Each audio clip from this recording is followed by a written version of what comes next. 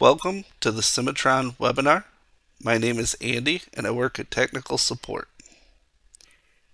Today we will be covering the Shank and holder dialog settings implemented in version 15.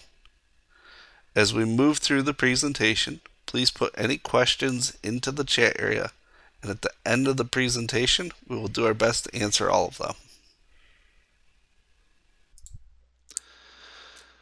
Before version 15, the old dialog you see on the right here was what we had to work with.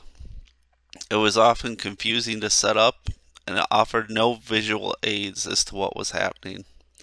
So often we couldn't get a tool in where we needed to, or it was just too hard to understand what was actually happening.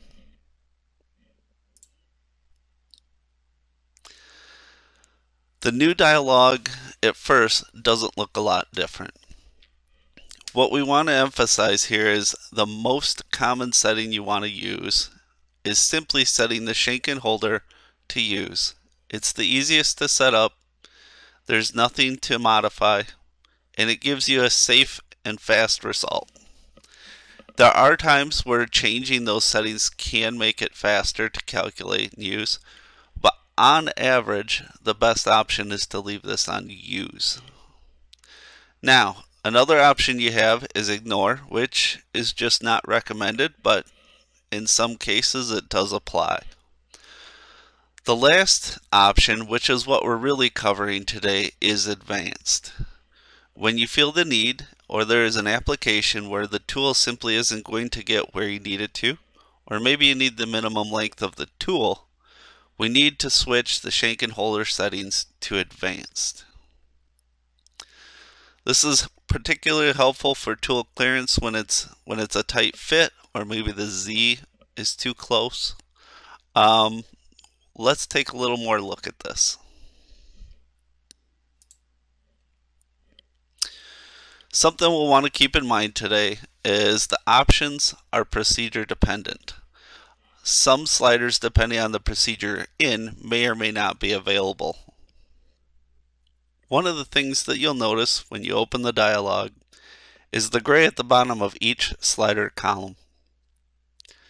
The cutter flute length and the full clear length are always considered against the accurate part. So there is no adjustability here. They're always going to be considered for safety and accuracy. Here we're looking at the default view when you have the Advanced tab open. So you'll set it to Advanced, and the only thing you'll see is an Access button. Click on that Access button and this is the view you'll see. By default, this window is collapsed and it's a good start. What we want to keep in mind here is when you're in this view, we always want to work from left to right with these sliders. You don't want to jump around out of order. So the very first column is the one that you want to work with. Once we have this set, we can worry about the rest. Ignore considered tools elements. This is the first column and we have to set this before doing any of the rest. This tells the procedure what part of the tool assembly to check for collisions with. In the example to the right, the flute and the shank cannot be ignored for collision checking. The second and third holder stage is ignored for collision checking since the slider is moved down. Notice the ignored holder stages are grayed out.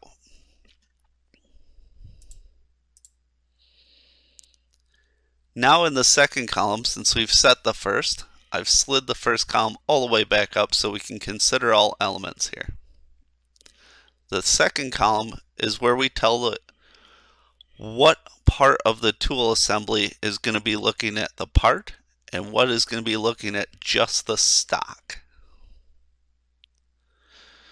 In the example to the right, the first stage, the bottom of the holder, is checking against the part surfaces only. So if we look in the second column, if we see blue, it means that we'll not be looking at the stock model.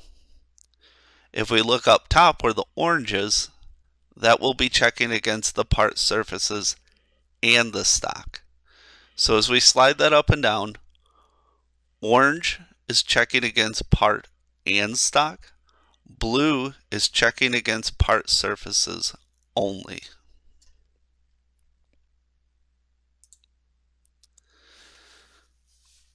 This is important to remember because when we consider both the part and the stock, this will increase the calculation time. It's a safer result, but it will take more time to do this. So when you're making these changes, keep this in mind.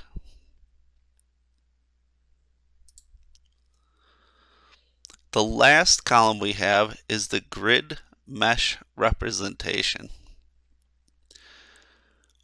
Grid equals less accuracy but faster calculation. Mesh equals higher accuracy but slower calculation. This is important to remember on a file. If you have a large core or something like it and there is a ton of motions, if you crank this up too high, especially against the holder and the shank, this could cost you a lot of time in calculation. By having the option to slide this up and down and affect what part of the tool assembly is seeing the grid versus the mesh, we can find a happy medium, a good compromise for our calculation, but also get an accurate, safe result. So let's dive in and take a look at this new shank and holder dialog. Here we have a toolpath that's a guided cleanup.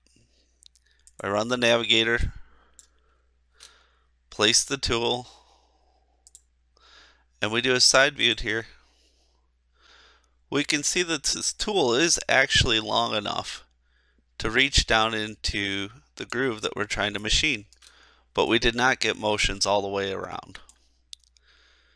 So with a little quick check here, we can turn on the stock, and now when we run the navigator again and just quickly place the tool down here and do a side view again, we can see that distance we thought we had is cut in half because of the additional stock that's still on the part. So this is a good scenario where using some advanced settings with the holder could be very beneficial. If we edit the procedure, we go down to shank and holder, switch this to advanced. We have an access button here that gets us into the new dialog. Now just like we said, we're going to work left to right. We're going to have all of the tool elements considered here. It's not going to hurt. The next thing to figure out is we know that this second column, if we see orange, it's considering both the part and the stock when checking for collision. So what we're going to do is come down here, go ahead and slide this up, and for the first stage of the holder and for the extension on the tool, we're going to check against the part surfaces only and not the stock. This is just one way to do this. We'll green check. We'll go ahead and calculate.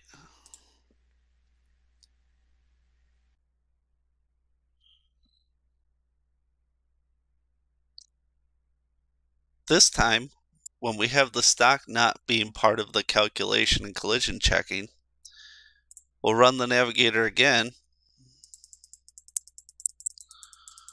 and we can see when we look around here, we have toolpath motions all the way around the part. Even when we get around these areas that are a tight squeeze, it's removed the motions where it's up against the part, but it went ahead and did all of the rest of the groove where it could. So this is one way that you can manipulate that collision checking. When we go back into Access and we look at some of the values that are in here, I'm going to go ahead and slide this back so we have our holder checking again. If we look over here on the holder Z safety value, you can see the default is 1 millimeter. Generally speaking, we can change these values. They're within your control. It is best to leave them be. Make your changes over here. If you absolutely need to, go ahead and change this, but it shouldn't be your first resort. By default, this pane will be collapsed. All you're going to see are these options here, and this is going to allow you to do the vast majority of anything you're going to need. Now when you get over into here, one other button that's useful, calculate minimum length up to, and in this case we have holder 1, because looking at the tip here, we have our cutter extension, and then we have the holder. This is holder 1 right here. Now when we say calculate minimum length, below that you can see we have an additional setting. What do we do with the motions that it finds are a collision? We can remove them, we can create them as a holder prevent motion, or we can create as a regular motion. When you choose regular motion, nothing changes with the toolpath. You'll get a value, a number that outputs, and then the collisions will be allowed to happen. The idea is you'll go back and manually clear that tool. It's not the safest option. If you're in the habit of doing it, that's fine. Generally speaking, I'm going to recommend staying with remove. If you have a collision, it'll take those motions out of the toolpath. So if you choose to use this, what happens is you're going to green check, you're going to save and calculate, and then you're going to go up to View, Pane, Output Pane. Now, in the very bottom, you'll have a number. So if we look, now that this is done, it says the minimum clear length of the cutter up to including holder stage 1 is 24 millimeters. You can leave this open or close it, but now if I go to my cutter and I look, if I add up the lengths of my tool and the shank, they're not quite 24 millimeter. So we need to increase that slightly, or I have to use the advanced settings to change what it's checking to get the tool motions I need. So just an example of some other options you have in that dialog and how to interact with it.